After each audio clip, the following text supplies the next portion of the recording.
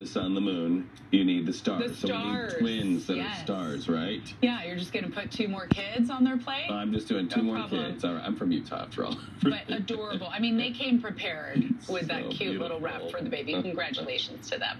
Well, the time now is 5:56. We just brought you the newest inflation report this morning, right as the numbers came out. But what does it actually mean for you? We're going to chat with CBS News business analyst Jill Schlesinger to explain how it impacts your wallet. Musical icon.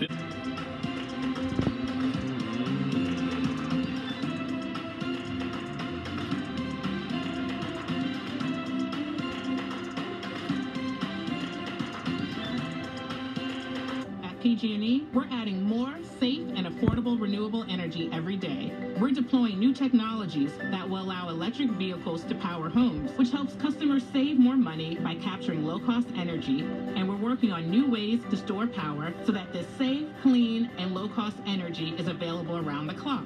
In fact, we've got one of the world's biggest battery storage plants right here in our backyard. Explore the future with us at pge.com/innovation.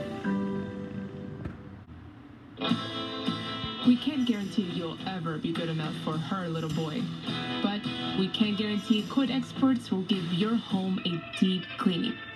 From natural stone, tile and grout, upholstering carpets to air ducts and dryer vents, all backed by the best guarantee in the business. So that's one thing she can complain about, right? Call 800-4COIT or visit coit.com today to schedule your cleaning. That's 800-4COIT. From CBS News Bay Area, this is the Morning Edition. Thanks for joining us this morning. It's Wednesday, April 10th. So let's get it started. She was catcalled by one of the unhoused residents living here and neighboring our school. We're here because we're struggling. We don't really have a place to go. Parents worried about their kids at school, but some homeless say they're out of options. And now the city of San Jose might step in. I know a number of people who will not bring their children to this main library. I'm a parent, and that breaks my heart. Frightened on the job, San Francisco library workers with a plea for help. We should be able to be building gas stations as people still need gas. I mean, all of us don't have the opportunity to get electric cars. Bold action to protect the environment in the East Bay. But is it fair to all drivers? And the end of an era at Stanford. Take a bow, Tara Vanderveer. College hoops all-time wins leader leaving the sidelines with praise all across the country. Oh, and she is fitted with excellence. What a Right. great jacket to say thank you for so many years of service. I'm Nicole Slimuth, and we applaud you, Tara. Yeah, you saw the headline. Did you feel a little bit sad, too? I did. Well, I feel happy for her, right? Yes. I feel sad to see I mean, her. you're sad for the program, but she leaves it in good hands. Right. And they're actively negotiating. We'll get to that story with who's going to take her place. But talk about big shoes to fill. Big shoes, that's right. Well, good morning, everybody. I'm Reed Cowan. Let's take a live look outside this morning. Let's get into our shoes, whether they're big or small, and go outside right now. There's a beautiful golden glow coming up over our hills, and what a beautiful place we live.